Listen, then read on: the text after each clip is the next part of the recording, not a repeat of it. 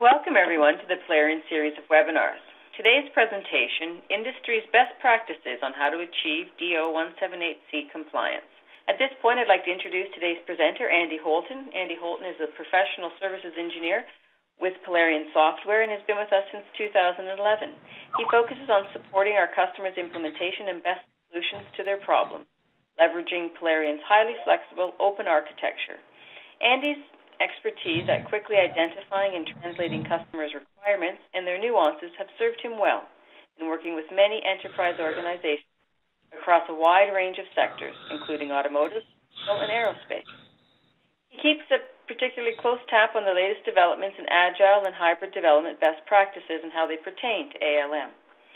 Andy studied material science and engineering at UCLA. I'd like to welcome Andy to our presentation today.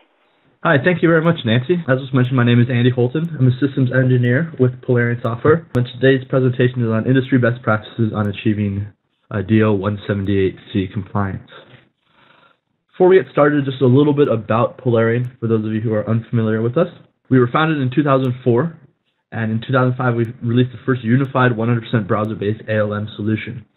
Since then, we have 10 years of focusing on bringing some of these benefits to our customers, including real-time collaboration, easy-to-use intuitive UI, and really full traceability. This is one of the big ones. We have over 250 Fortune 1000 deployments, 2.5 million users around the world, over 200 extensions in our extensions portal, and over 15,000 registered community members on our forums and on our message boards. Polarian has a global presence, not just our own company, but through our reseller partners as well. We are present either personally as a reseller partner or a customer on all 6 continents, and we do have a large number of reseller partners in other countries, as well as a large number of technology partners around the world. In addition, our customer base is very broad and very far-reaching. We have customers from pretty much every industry that makes something, from aerospace to automotive to medical, and even to pure software and pure service companies as well.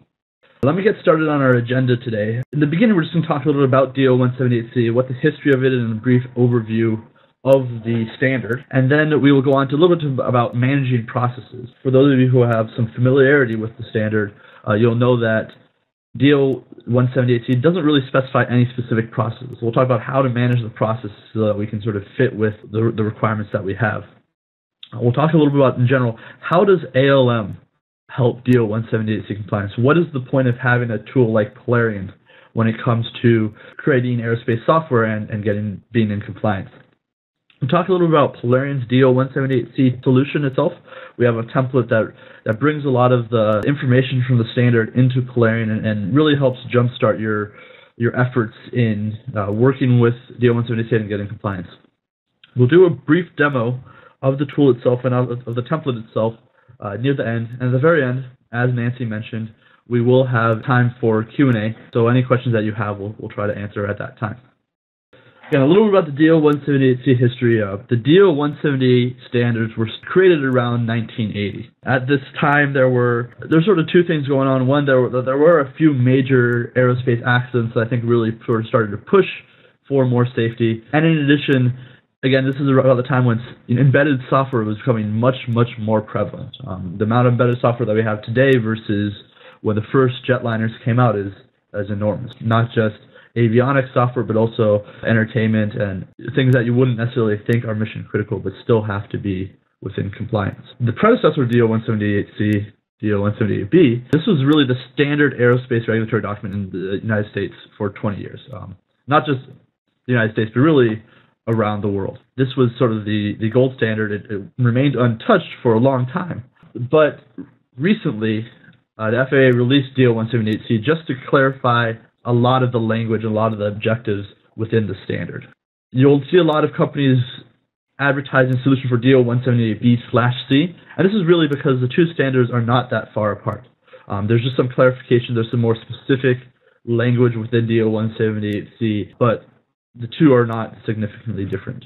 All right, so a little bit of the timeline. One thing I wanted to point out, as you can see from here, is that DO 178 was really one of the very first functional safety standards. a lot of the other ones, IEC 61508, ISO 26262 for other industries, a lot of these were built not really off of DO 178, but with it in mind. DO 178 really sort of pushed or sort of defined what functional safety in some of these embedded software solutions are. So you will see two things. One, if you ever have to use one of these other standards, you'll see a lot of stuff from DO 178 in there. And in addition, you will see there's a lot of things that we can take from what has been done with these other standards and bring them into our application of DO 178, especially things like ISO 26262, which have been very, very well developed in terms of the processes they use and how they do their risk management and things like that. A lot of that we can bring back into our application.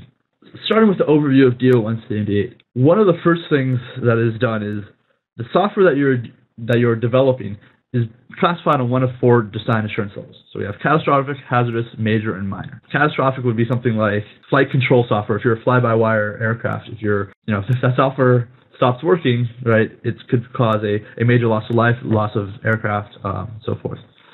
Hazardous would maybe be a little bit of a step down, maybe autopilot software in certain ways, where if your autopilot stops working, now your pilots have to fly by hand for much longer than they anticipated. And then major and minor. Again, minor may be something like entertainment software, where if the entertainment system stops working or has a problem, there's no effect to the plane, but it causes some discomfort for the passengers. But the big takeaway here is that each level, so D, T, B, A, requires meeting an increased number of objectives. And there's a few parts to this as well. One is that the higher level you are, the more you have to track, the more traceability you need. And there are some other objectives such as independence that you have to meet as well. And so you can see on the right here, this is sort of the trace diagram for 178. It has all the different artifacts you need to trace, all of the traceability between the artifacts that you need, as well as exactly what the objective or the activity, what the reference is in the specification. But you'll see for level A software, you have to trace all the way down to your executable object code. So not just the source code, but the actual file that's being put on your hardware to be run.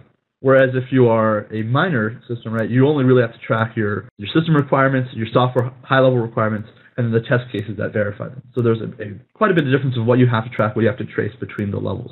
One thing I think is great to take away from this diagram on the right is a lot of what DO 178C is about is traceability, creating the artifacts and linking them together. And we'll talk about that more as we go along here. What it really talks about in the specification is what outputs you have. So what are the documents that you need? What are the outputs that you need to document your processes, to report on your traceability, to report on completion of objectives, and so forth. And you'll see a lot of 178C is really outlining exactly what documents you need and what you need to be in those documents and what you want to be showing to your auditor to make sure that you're in compliance. Part of that is going to be the creation and tracking of specific artifact types. And you'll actually see there are artifacts that are laid out in the specification that you must track. Again, going back to the previous slide, things like system requirements, high-level, low-level software requirements, software architecture, test cases, and so forth. And these are enumerated within the standard for you to track and create. Again, sort of with the same one, or the one above, the traceability of these items. So how do all of these items exactly relate to one another? For example, how are my test cases linked to my requirements? Which test cases verify which requirements, and which, what source code is being fulfilled by, or what source code is fulfilling which requirements, which high-level requirements are being refined by lower-level requirements. So how all these things interact with each other. And what we'll see when we talk about a little about ALM is that this line right here, this is really the hardest one when you use sort of a manual system. And so we'll talk about why ALM solutions really key in on this in order to make your process a lot easier. And then the last thing is independence of verification actions. This is only true for some design assurance levels, but what this means is that there is a requirement within the standard that if one person writes the requirement, or one person, I believe, if one person writes the requirement, someone else has to write the code, and someone else has to do the testing. Right? So you can't have the same person writing my requirement and doing the testing. And it's just there to ensure that no one's doing anything underhanded, first of all, but also that you have two different sets of eyes that are working on the single requirement. And then within the standard as well, they actually supply a checklist of objectives and related activities. So basically things that you should be doing in order to produce the proper output. However, DO-178C does not address specific elements. It doesn't address how the artifacts are tracked and created. It doesn't specify specific tools, and doesn't specify specific processes for activities. Right? So what this means is that there is nothing in there that says you must use an ALM tool for DO-178C. Right? I could do it within Microsoft Word if I really wanted to. As long as I meet the objectives, I could do it on scratch paper. Same thing with how the artifacts are tracked or created. Right? There's nothing in there that says you must use an Excel document with one row for each item, or there's nothing that says you must use a Word document where each paragraph is a single requirement. But again, we'll talk a little bit about why ALM is so good for this standard, and a lot of it comes down to creating and tracking the items in a much easier way than using Microsoft Word. This last line, though, this is really, I think, the most interesting part, because it doesn't specify any specific processes. There's things you have to do within the process, and there's things that you have to do to document your process, but there's nothing in there that says you must use vModel, you must use Waterfall, you must use Agile. And what we're seeing, again, not just in DO-178C, but across a lot of the industries that are regulated by these standards, is that hybrids are sort of coming in place in processes where people might be using Waterfall with vModel with Agile all in the same project. And the last thing is that even though there is a checklist that is made available as part of the standard, compliance is not judged on the checkwork. Compliance is not judged on the checklist.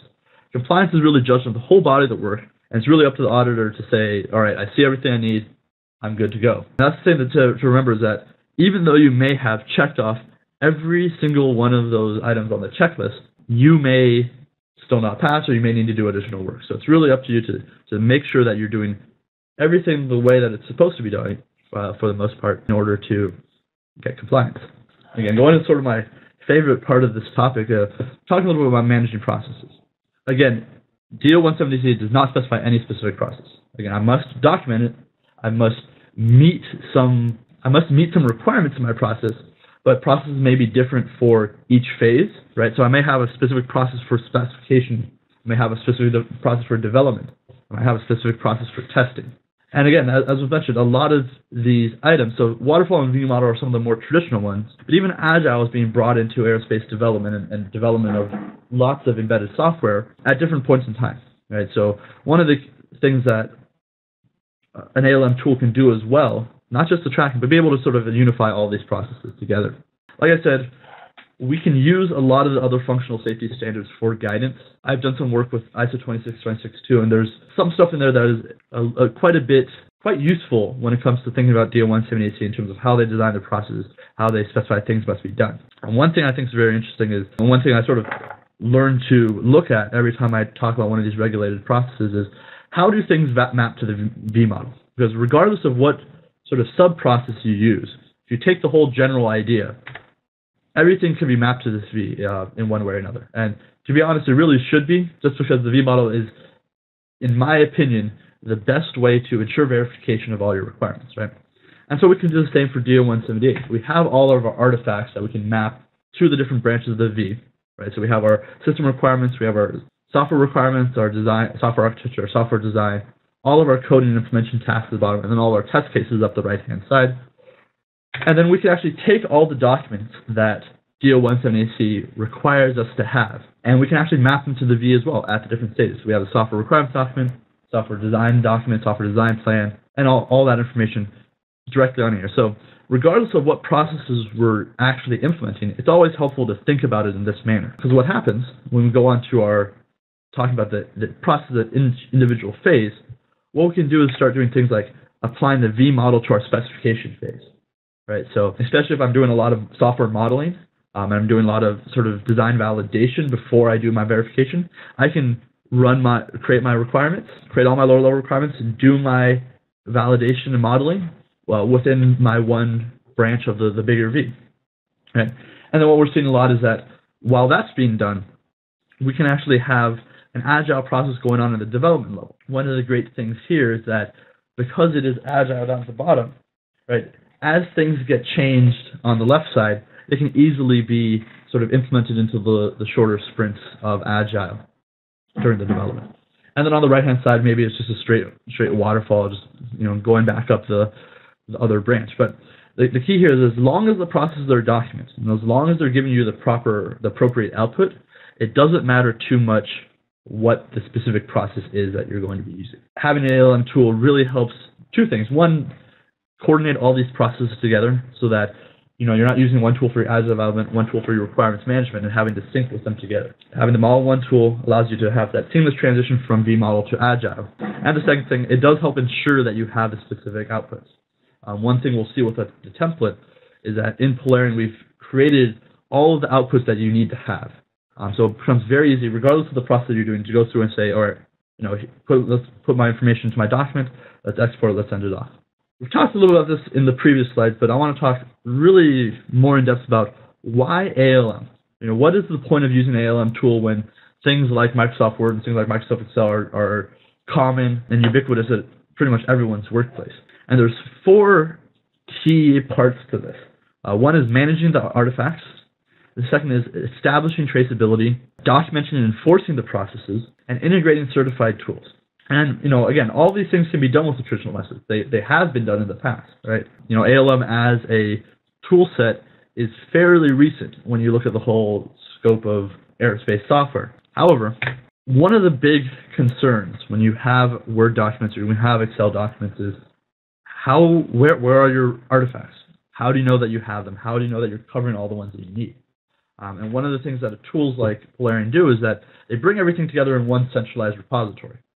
So all of your documents, all of your artifacts, all of your requirements are in one place, and it becomes very easy to search for them, very easy to find them. And in addition, it allows you to do things such as have the entire history of changes throughout the life cycle of the project, right? So I can see every single change that's made to an item. Stuff like this gets really hard to do when you're looking or using sort of non-specialized tools, things like Microsoft Word and Excel.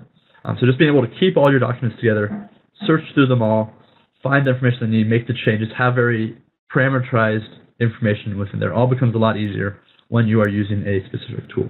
In addition, once you have the artifacts within the system, and once they're sort of individual artifacts as opposed to monolithic documents, it becomes much easier to trace your items, right? This is just an example of sort of how we've seen things done with people who come to us for help. A lot of times they'll have a Word document, and there'll be a table or a line within there that says, all right, this requirement is verified by test case number 123, or, document elibrary.xls row 7, right? Something along those lines.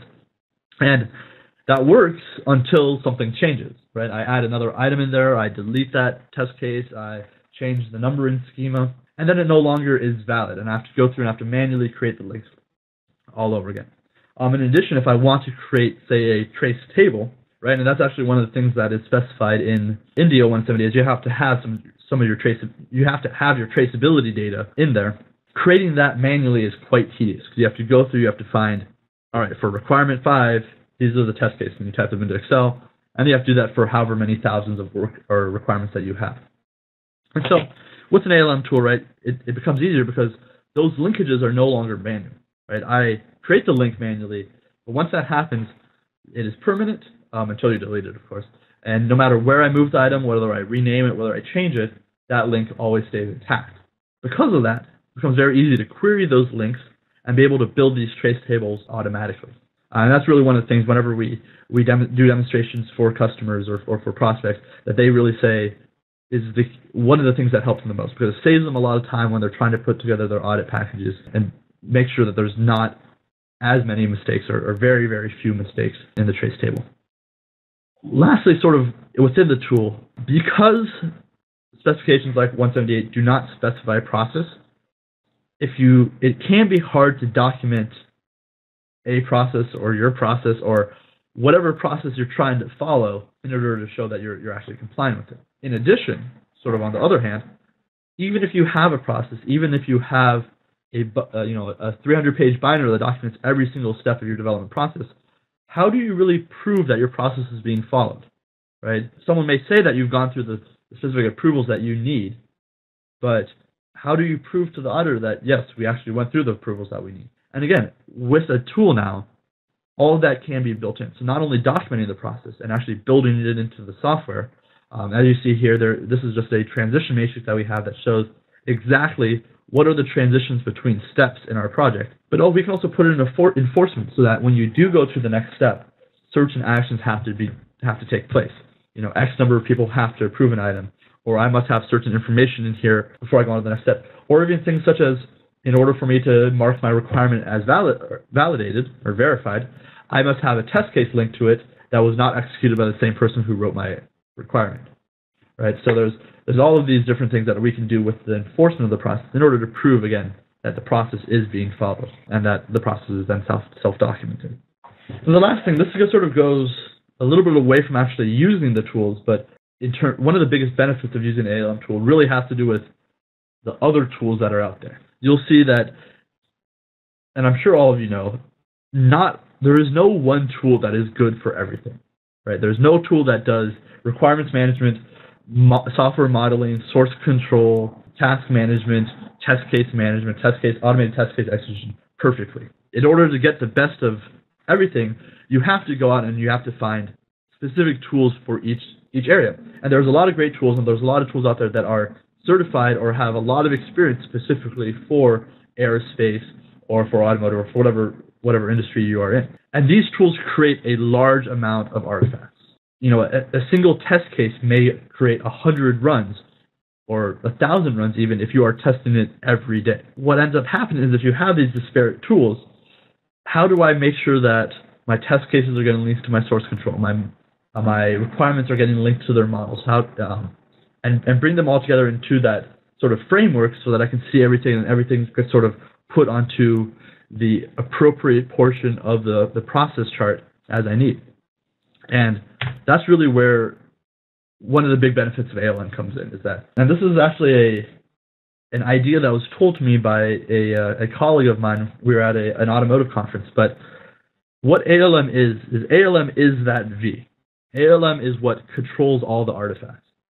The artifacts may be generated outside, so I may be bringing my requirements from somewhere, my coding tasks from somewhere, my test cases from somewhere else, but ALM is really what controls and stores and organizes all of that stuff. So having that centralized tool there really helps with ensuring that everything gets put in the right place, everything gets brought all together. Now, a little bit about Polarian's DO-178C solution. We've created a template for our software that includes a lot of the required DO-178 things. So we have all the requirements artifacts are already predefined within the system. We include templates for all the output documents, so that there are your plan for software acceptance criteria, all your verification plans, software requirements documents, things like that are already sort of brought in and templates have been created for those. So instead of having to create them all, you can simply come in and start entering your information. That also helps with just checklisting items to make sure that you are getting all of your outputs correct. What we provide in the template is a very basic V model structure. Basically, what we have sort of created that V scaffolding as we showed before. But one of the nice things with Polarian is that even though the template we're providing you doesn't implement any other processes, it is very easy to implement processes for specific outputs or for specific artifacts. So my coding tasks may be a different process than my requirements, which may be a different process for my test cases.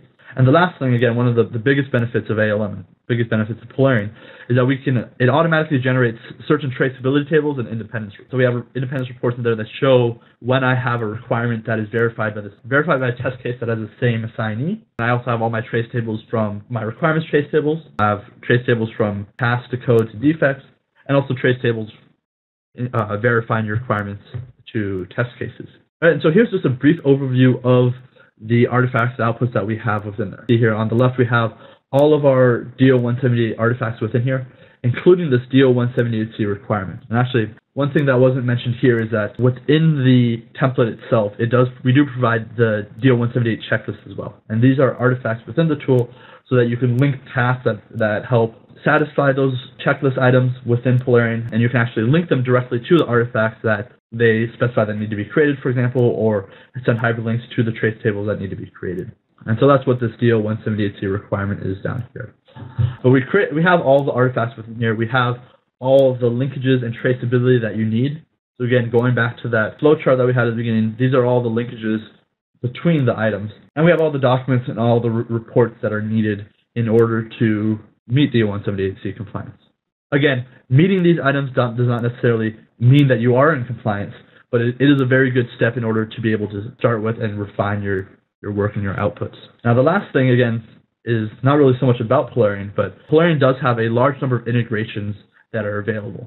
Things like VectorCast, MATLAB Simulink for modeling, and so forth. And so we have a large number of integrations that's already created, as well as a large number of extensions just to the tool. Things like being able to trace to specific lines in code. That's an extension that you can get if you want for Polarion. But in addition, we are very, very open. One of the things that I like personally best about Polarion is that nothing within our tool is closed off. Our API and data structure is completely open, so that if you wanted to write your own integrations, write your own extensions, you are more than happy to do so. And we do support the RecIF interchange format now, and this just allows us to exchange information with other ALM and requirements management tools in a very efficient way. So you can even do your requirements definition outside of Polarion and use Polarion simply for the ALM structure. All right, great. At this time, I'm going to go into a short 15-minute presentation of the tool itself. We'll just go through the DO178C template, and we'll show a little bit about what are some of the items in that template. So this here is Polarion. One thing you'll notice is that Polarion is a fully web-based tool. So there's no client-side applications, there's no sort of client to install. Simply go to the URL that I want, that my Polarion server is located at, and it takes me directly there. And this page here is simply the Getting Started page, and this is where we have all the information about what is contained in this template.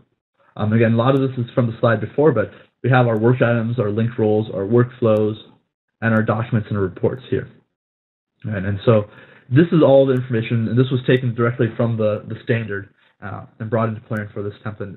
And it really, again, we're not saying that this replaces the standard, right? We don't have all the detailed information, although some of our customers have sort of taken this template and made it their own, where they actually put in a lot of the information from the standard as well. So this is all moldable for yourself, but this is really just a starting point to start my work. So for example, if I go to the Plan for Software Aspects of Certification, what you'll see here is we have a template for the documents. And again, this has the sections and the information in here, and the descriptions of the sections from the standards, so that instead of having to create all these items from scratch yourself, you simply come in here and start entering the information as it asks for it.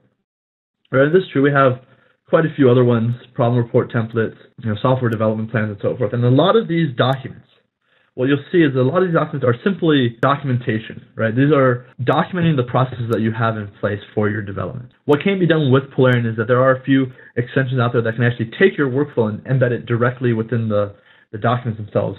These are not things we included with the template because they do require you to install an additional extension, and we wanted to make the template basically as broad as possible, so anyone can use it regardless of what they have installed. But if you wanted to automate some of these documentation processes, there are tools that can definitely help with that. Now, one of the biggest things here is, let's go to software requirements data. One of the big benefits of Polarion over, say, Microsoft Word, and we talked about, and everything so far that we talked about in terms of documents is just basically replacing Microsoft Word. But with Polarion, we can actually embed requirements and what we call work items, which are any individual artifact. We can actually embed these directly within the system, or directly within the documents. So what you see here is DO99 sample system requirement. This is a requirement, but it is contained within the document itself. If I go ahead and open this up, what you'll see is that it is an individual item. It does exist on its own, and it will be able to link to another individual item. And you actually see here DO99 is linked to a lower level sample high level requirement. If we go ahead and click on that, we can drill down to that one. Right, and if we want to go down even further, we can go down to our sample low level requirement. We can go down to our sample software architecture, and then even down to test cases and code, or change requests, sorry. We'll go down to test cases, defect, and so forth. And so we have that full traceability, but at the same time, we have the requirements within the document. And the best part about this is it eliminates a lot of the double work. I don't have to create my trace matrices and have to create my documentation documents separately. I simply create my documentation requirements. I say, here is a new system requirement. I authored this document, and I save my item. And again, you see it's easy to author them, it's easy to create them, but they do all exist within the document, but as individual items. And that's the biggest benefit of using a tool like Polarion, that you have that sort of best of both worlds. Individual artifact tracking, and within documents as well. And you'll come again. We'll come and see through here. For example, where's my? Go to Software Quality Assurance Plan. Again, we can put our test cases directly within here as well, or we can just do our plan. And we have all the different documents. So here we have our software verification cases and procedures. And you see here we actually have our test cases embedded directly within here. Now, when it comes to actually linking the items together from one document to the other, it becomes quite easy. So no longer do I have to go through and find the test case that I want and type in the ID of that test case. I simply come to the requirement that I want to link. I click on, actually, let's create a brand new test case here. Create new test case. So once I have the two items that I want to link together, instead of having to go in and type out the ID of the item, I simply click on the link, and then I choose the link rule that I want. And again, remember that there's different link rules for different items, just because DO178C specifies that your traceability has to be done in a certain way, right? And so in this case, there's only some certain link rules that can be applied to a test case. In this case, we're going to do the verifies link rule. We'll come to our software requirement, and we'll click on the link icon again. And that is all that is needed to be done to link the items together. Once this happens, it doesn't matter what I rename this test case, doesn't matter what I rename this requirement, these two will be linked together for all time until I decide that I want to delete those items. And now I have, for example, the system requirement with one test case here. Now, if I wanted to create a brand new item directly and have it linked directly, simply click on the plus sign, and I can choose which items I want to create directly. All right, and so there's several ways of creating and linking items, but regardless of how you do it, the link never gets broken. It's there, it's queryable, I can find information. And again, I can go down all the way down here. Let's open up a different item. From my system level, all the way down to, for example, source code, my code work item here. Now, this code work item is a little bit sort of tricky because this doesn't actually store the code, but I have a section down here called linked revisions. And this is one of the things within Polaris that makes it very powerful. We can connect with several different source code repositories. So I believe right now we have Subversion, Git, Perforce, and there's one other that I can't quite remember the name of right now. But regardless of the repository used, you can actually link specific commits to a requirement, to a piece of source code, to a task. So when I do make a change to implement some source code, or I make a change to correct a defect, within my IDE, I can actually simply enter this ID, so in this case DO108, and have the item linked directly have the change linked directly to my work item. And the same thing with some of our extensions, being able to link specific lines in code to the source code, or to the work items as well. So we have not only traceability throughout the artifacts, but we do have traceability all the way down to specific pieces of software code. In addition, again, if we have to go down all the way down to executable object code for those design assurance level A pieces of software, all of that can be stored directly within the repository as well, and you can link directly to that file. Now, we've done the linking here. We've sort of established that. In addition to the documents, we do have several reports in here. And some of them are as simple as the DO178C process objectives. And so this is simply all of the process objectives, all of the items that are within that DO178C checklist. What's great about this is that when I have the item here, this is a work item itself, just like a requirement, just like a test case. So I could actually come in here and link other items directly to this item. So I could say that this item is verified by, or is implemented by a specific test case that is related to another requirement, or so forth. And there are all the references directly within here as well. And what some of our customers have done is actually taken this and actually put in the information that is specific for this objective. So they actually put in a lot more information in here. This template, when we created, was designed really to be used side by side with the reference document, but some of our customers have taken it even a step further. In addition, we do have things such as requirements trace data. So this allows us to trace all of our items, all of our system requirements to our high-level requirements, to our low-level or software architecture requirements. In addition, we have our test case trace data. Actually, let's go to test results trace data. What this shows is the linkages from our project requirements to the project test cases, and then finally what the results are of those items. So whether it has been tested, whether it's passed, whether it's failed, and what test run it was most recently tested in. And we can do this across not just a few levels, but even across several different levels of traceability. And again, what's great with this is if I go ahead and create a brand new item here, so let me go ahead and create a new high-level requirement, and I create it in here, what we'll see is that it gets automatically inputted into our trace table.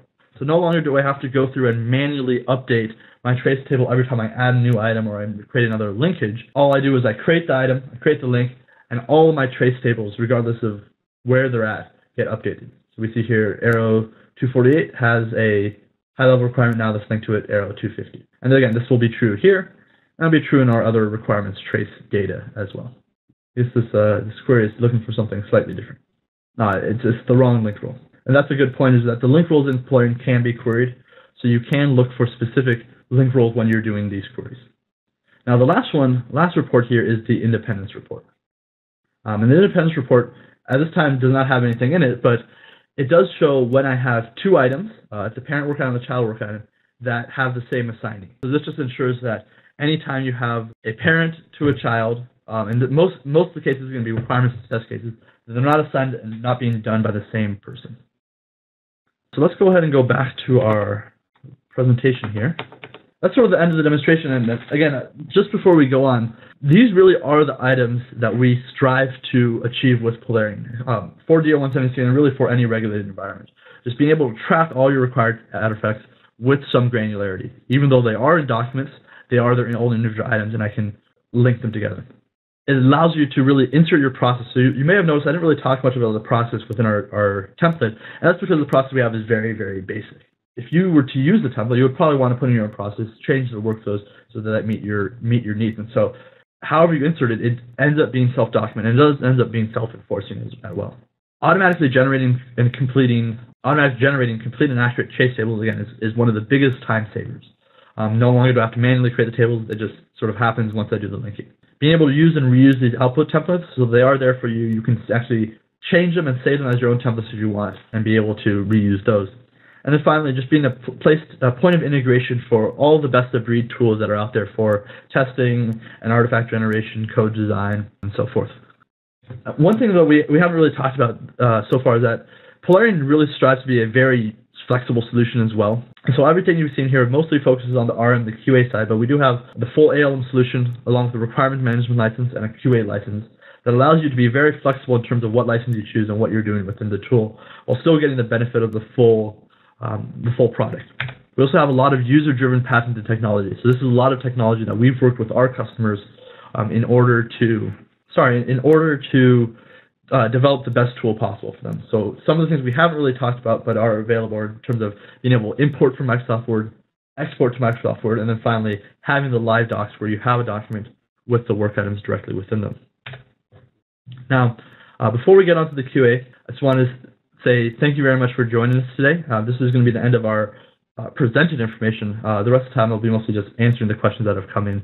But I do sort of welcome you to visit Polarian.com if you want more information. We do have a large number of product and tutorial videos online, so if you want to see more in depth on how to do specific items. In addition, there are either a downloadable 30-day trial or a pretty much unlimited online trial that you can go ahead and use if you want to get your hands on. Or please feel free to contact us to request a demonstration or proof of concept. We'd be very happy to put together a more personalized presentation for yourself.